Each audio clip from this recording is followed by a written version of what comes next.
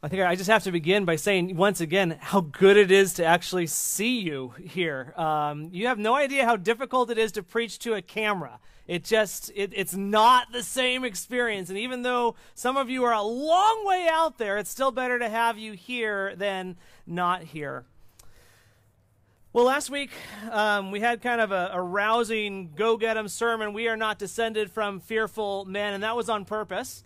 And this morning, this is more of like a group hug, okay? This is more of a group hug this morning. What I want to talk about this morning is just the joy of being together. And David said it best in Psalm 122, verse 1, "I was glad when they said, 'Let us go to the house of the Lord.'"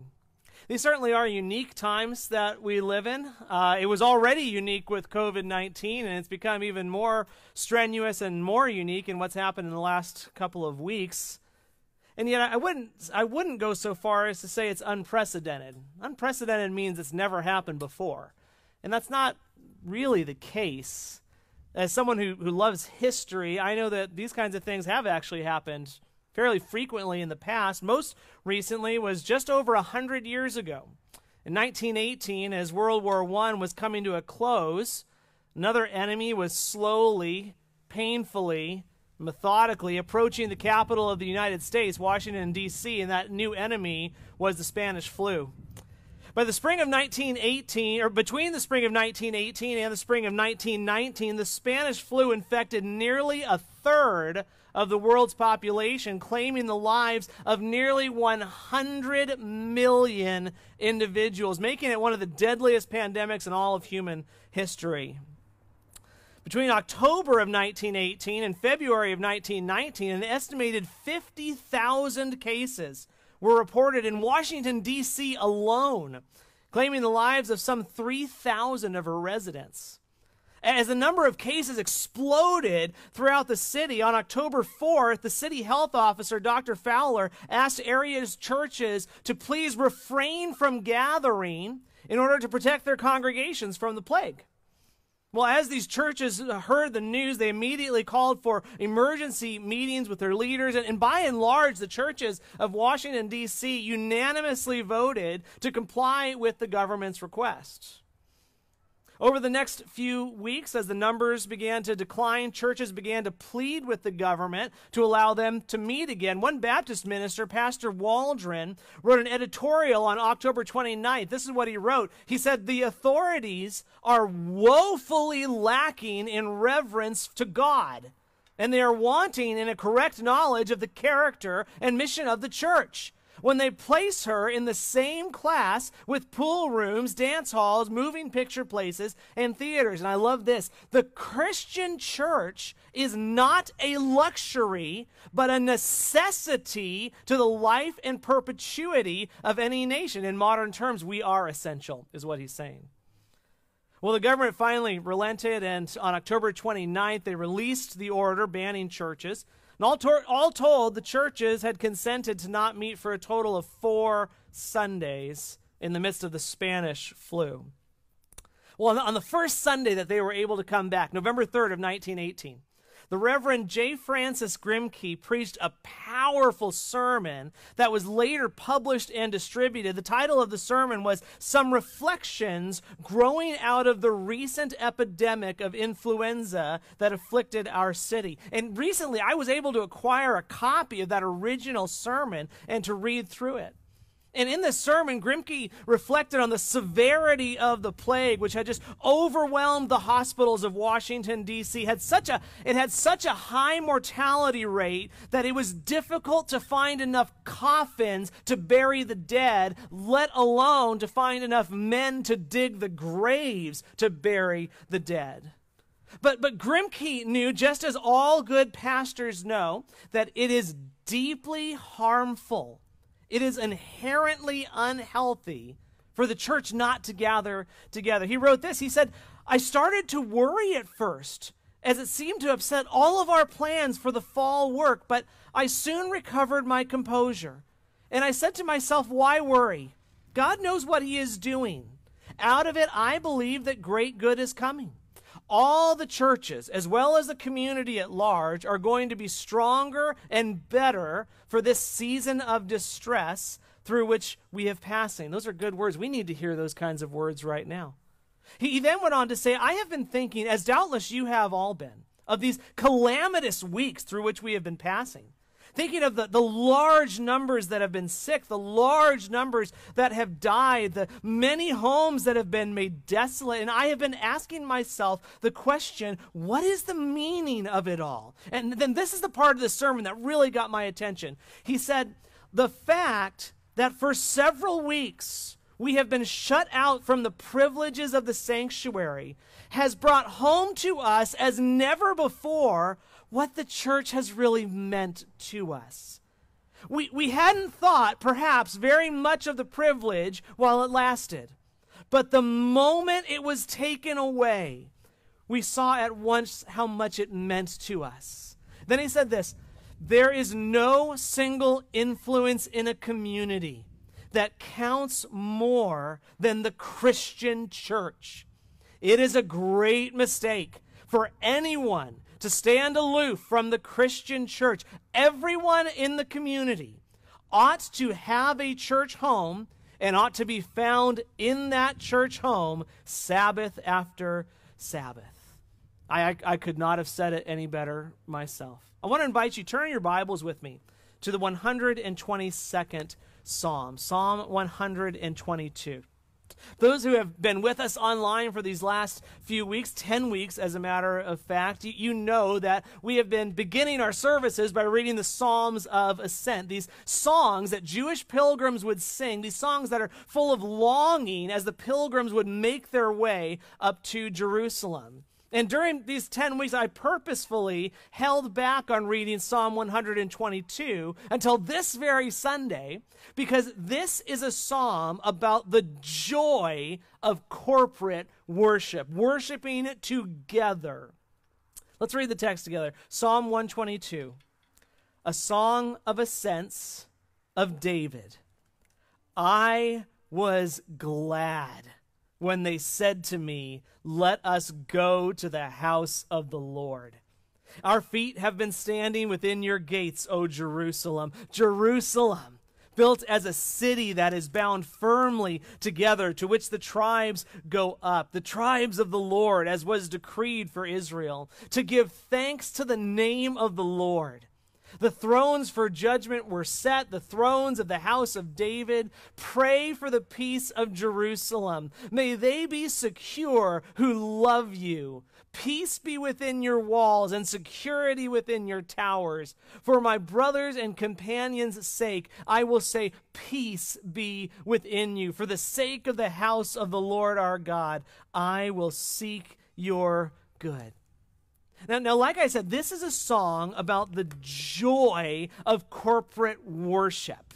It's a song about the goodness and the rightness of the people of God gathering together to worship, to extol, and to praise Almighty God. Now, for David, that act of corporate worship happened at Jerusalem. That's why Jerusalem is mentioned so often in this psalm. But for us, that act of corporate worship happens every time we gather together as the church. The Apostle Paul tells us in 1 Corinthians 3:16 that you, the church, you are God's temple. That house of the Lord David refers to in Psalm 122. You now, as the people of God, you are the temple, and that God's Spirit dwells in you. Now, I should also say this.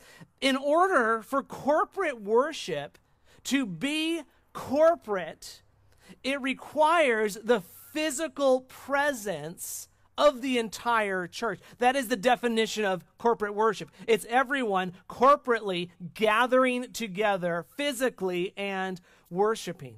You see, there is something that is just absolutely unique. There is something that is mysteriously profound. There is something that is compellingly beautiful about the physical gathering of the church herself for the purpose of worship. And try as we may, nothing can substitute for the physical gathering of the church.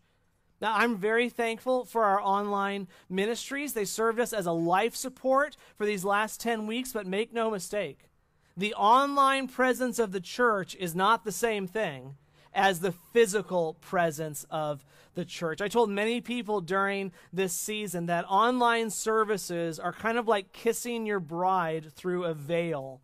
It's something, it's better than nothing, but it's not the same thing. You see, one of the distinctives of our God is that he is the God who gathers. Throughout the whole Bible, we are introduced to this God who continually, persistently gathers his scattered people together. And on the contrary, the opposite of that is that sin and Satan are what scatter and separate people from one another. God is the one who gathers. Sin is that which scatters us. And we have certainly seen that this week, as our nation has once again descended into the madness of injustice, racism, and race riots. All of the horrible things that have happened in the last few weeks, whether they be the death of George Floyd, the deaths of at least 8 peace officers killed in the line of duty, or the devastating effects of domestic terrorism that have gripped so many of our major cities, the primary effects of these kinds of sin is to separate us, it's to divide us, it's to scatter us, and that's what Satan loves to do.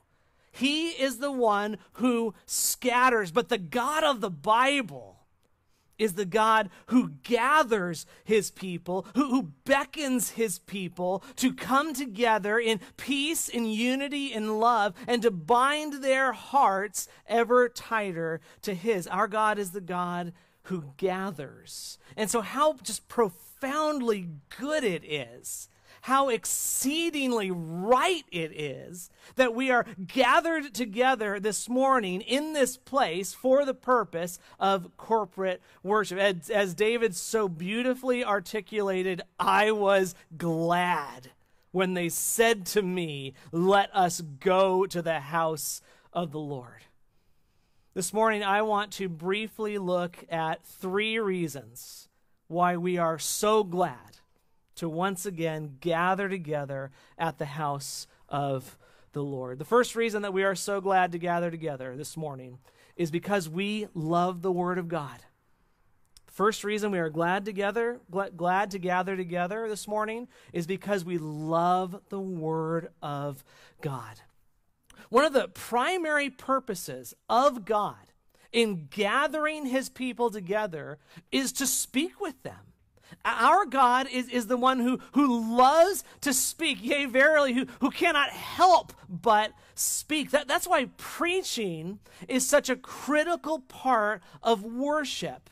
Because we believe that through the act of preaching, God himself is addressing his gathered people. I love how Murray Capel put it in his book, The Heart is the Target. Capel wrote, through the long history of the church, nothing has won as many souls, changed as many lives, built up as many saints, and strengthened as many churches as the faithful preaching of God's word.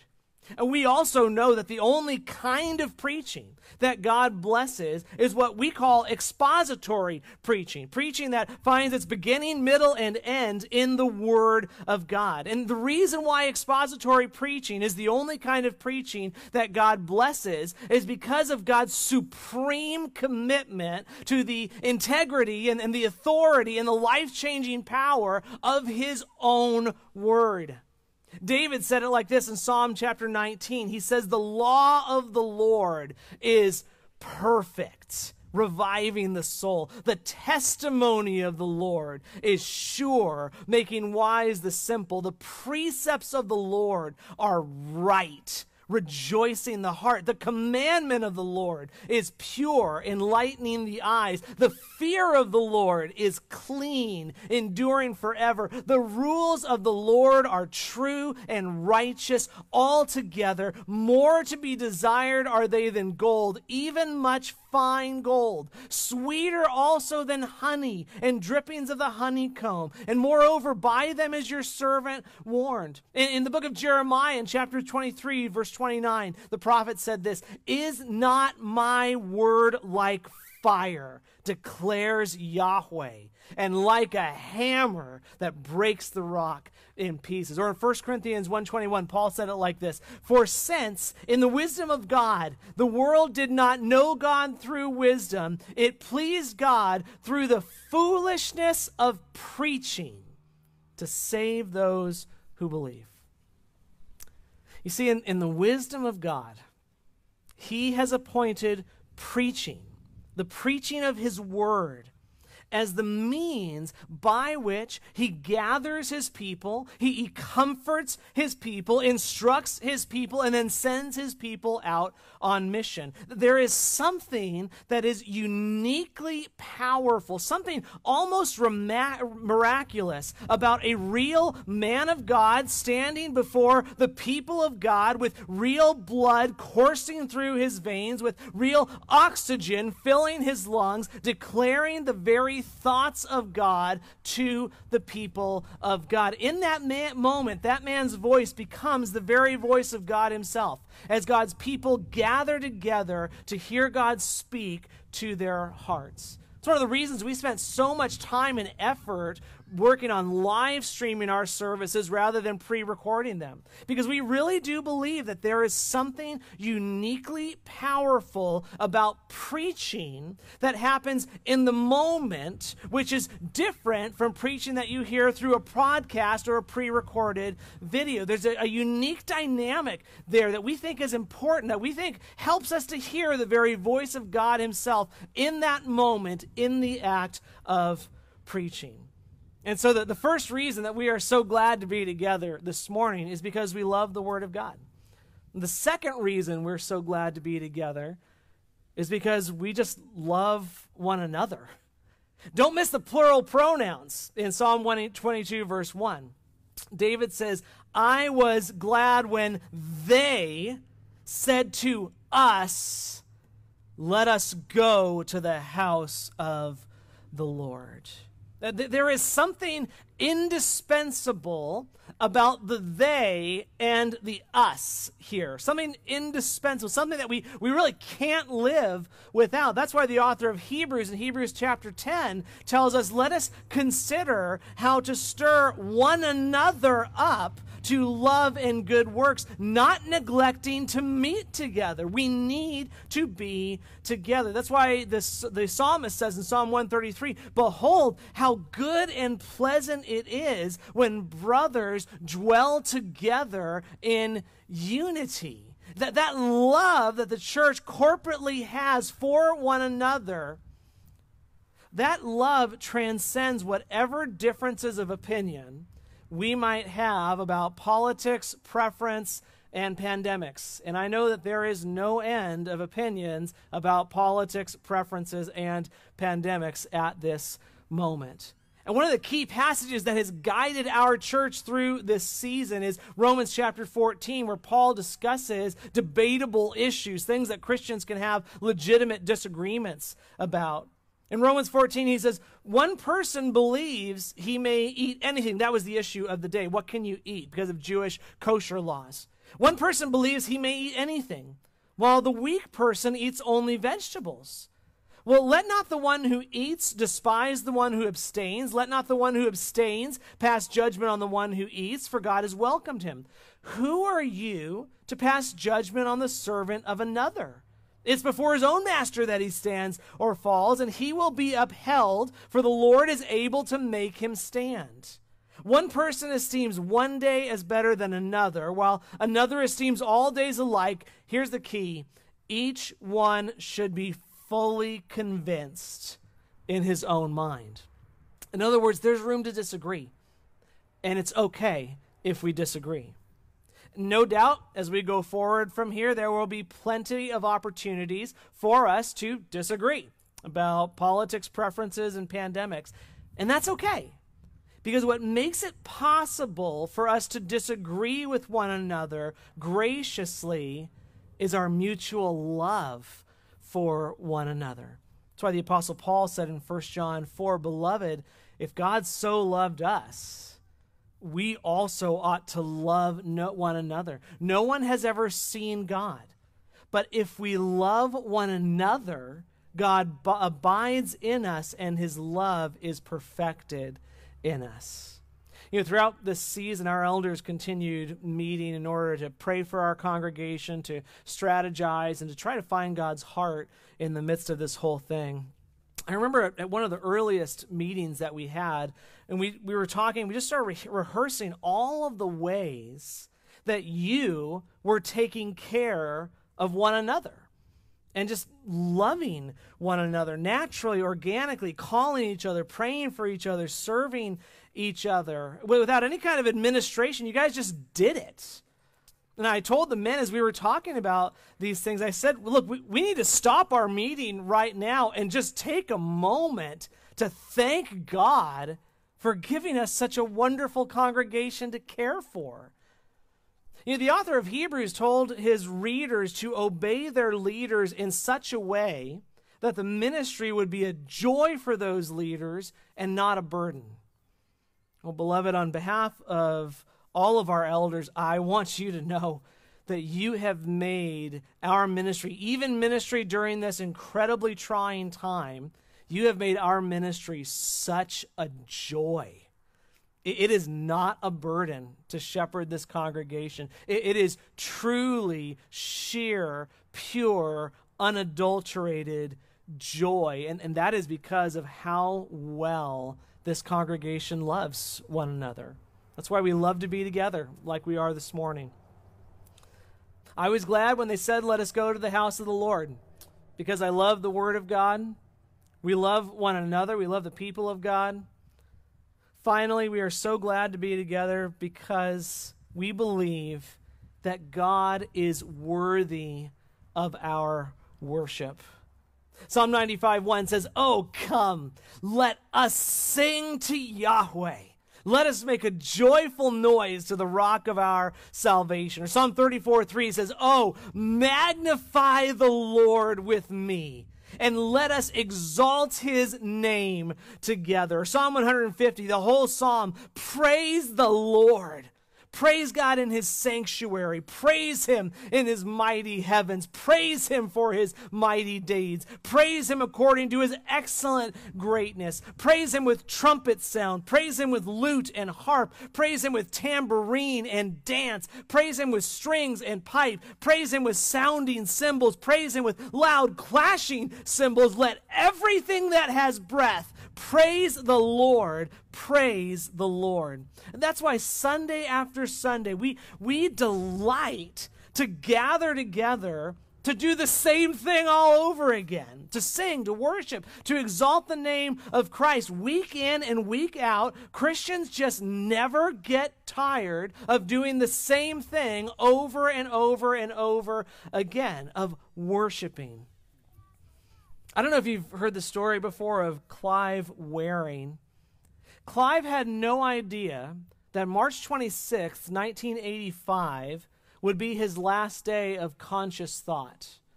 It was the day when a virus cut a hole in Clive's brain, causing all of his memories to fall out, making it impossible for him to remember anything that happened before March 26, 1985, or anything that happened after March 26, 1985, other than his beautiful wife. It's the only thing he remembered.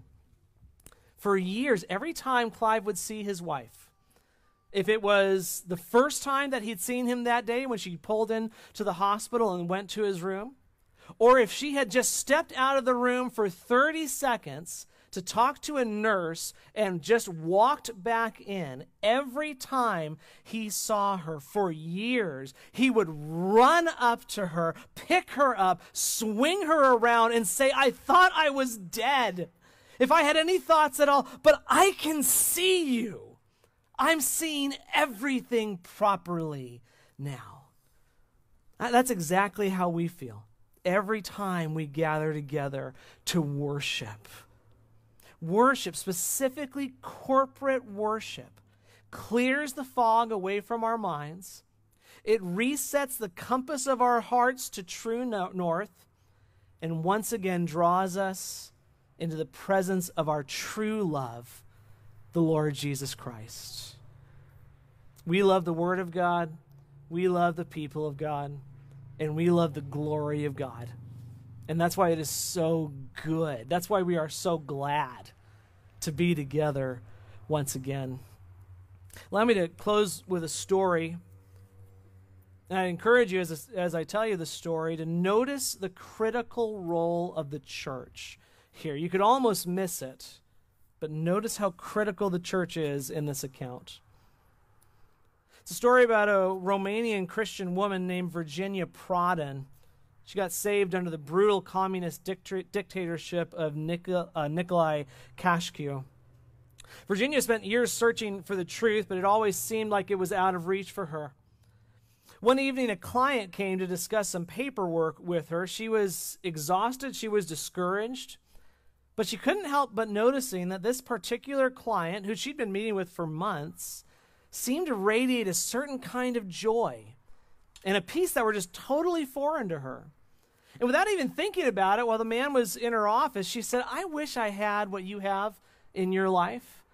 I wish I had some sense of peace and happiness." And so the man, taking a terrible risk, said, "Well, do you go to church? Would you like to come with me to my church this Sunday?" It's an incredibly dangerous thing for him to do. It was a dangerous thing for her to consent to because it was illegal to go to church in Romania. Christians were regularly arrested, beaten, and imprisoned. Church buildings were bulldozed, and their land was confiscated by the Communist Party. But Virginia took the risk and went to church that Sunday, and the pastor read John 14:6, where Jesus said, "I am the way and the truth and the life. No one comes to the Father except through me." And Virginia sat in that small, illegal church, spellbound by the truth of the Scripture. She'd spent years, her whole life, searching for the truth. So when a pastor gave an invitation to come to Christ, she responded and became a Christian. She quickly became a target for the communists because of her legal background. One night, a man came to her law office, sat down in front of her desk, reached into his coat, and pulled out a gun. He said, "You have failed to heed the warnings that you've been given, but I have come here to finish the matter once and for all. I am going to kill you." Virginia stopped and prayed, and then she decided to just go ahead and share the gospel with him. So she looked him right in the eye and she said, "Have you ever asked yourself, why do I exist? Or why am I here? What's the meaning of my life?" She leaned forward and said, "You are here because God puts you here, and he is putting you to a test. The truth is, we've all been corrupted and we've gone away from God. We are all sinners, and our sinner has determined our future. The Bible says people are destined to die once, and after that to face judgment. But the good news is that God has prepared a way out for every one of us through the sacrifice of Christ on the cross. For God so loved the world that he gave his only Son, that whoever believes in him should not perish but have eternal life." Well, the man sat there for a minute thinking. Finally, he brought his hand to his forehead and said, "You're right. The people who sent me here are crazy. I need Christ." And he promised, "I will come to your church. I will worship your powerful God." You see, when God seeks out the lost, when God saves sinners, he gathers them into the church, into this beautiful community where he makes their hearts glad together. The hymn writer said it like this: "I love your church, O Lord. Her saints before you stand, dear as the apple of your eye, engraven on your hand. Beyond my highest joy, I prize her heavenly ways, her sweet communion, solemn vows, her hymns of love and praise. I love your church, O God, the people you have called, the church our blessed Redeemer saved with his own precious blood. Let's pray. Father, our heart just resonates with that song. We love your church, O God, and we are so glad to be together once again. Lord, just as those churches in Washington, D.C. 100 years ago took the time to thank you for delivering them and for bringing them back together, here too, 100 years later, we also want to say thank you for bringing us back together. We love this church. Lord, we love your word. We love the people of this church, and we love to be together and to worship, for you are worthy of it. Father, we don't know what the future holds, but we know who holds the future. It is all in your hands, and we trust you as we go forward from this place. God, help us to be faithful witnesses and to continue to love one another in the same way that Christ loved us. For we ask it in his name. Amen.